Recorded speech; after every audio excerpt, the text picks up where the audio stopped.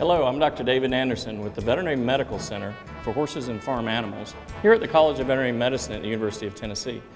I'm talking to you today in our new equine cold water, saltwater therapy spa. And I'm standing in the middle of the expansion hospital here, and I want to introduce you today to Dr. Steve Adair. Dr. Adair is board certified in veterinary surgery. He's board certified in sports medicine and rehabilitation. And he's an expert in the treatment of injuries of the horse.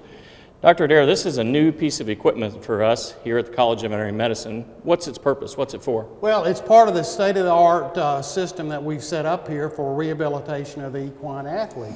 It is primarily going to be used for treatment of different limb or leg conditions that occur in the horse. Things such as wounds, distal limb wounds will benefit. You know how your mother always said, you know, let's go to the ocean and you swim in the ocean, it's good for cuts. Similar type of thing, circulating cold salt water around. It is also very good for treating tendonitis or bow tendons. Also what we call lymphangitis, or some people will call it big leg, where horses' legs swell all the way up to their groin region or their chest, or cellulitis, which is an infection of the tissues in the horse. So, and one other thing would be laminitis. We can get it down to the temperature that has been shown to be therapeutic for foundered horses. So it's just another state-of-the-art modality that we're offering here in the rehab center. So anytime a horse has inflammation or swelling or laminitis, founder, it would benefit from these therapies. How long would a horse typically be in the tank? Depending on what the condition is, for laminitis, they could actually potentially stay in there for 3 days.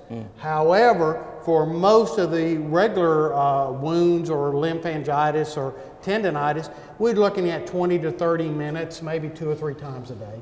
Okay, and how long would that course run? How long would the horse typically be in the hospital for something like that? Again, it depends on how the horse responds to therapy. It certainly could be as little as 2 or 3 days up to a couple of weeks.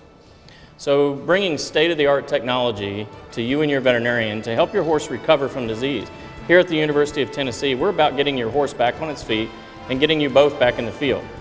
Tell us what we can do to be a member of your team. Talk to your veterinarian about what's going on at the University of Tennessee. We're excited about it. We hope you're excited about it.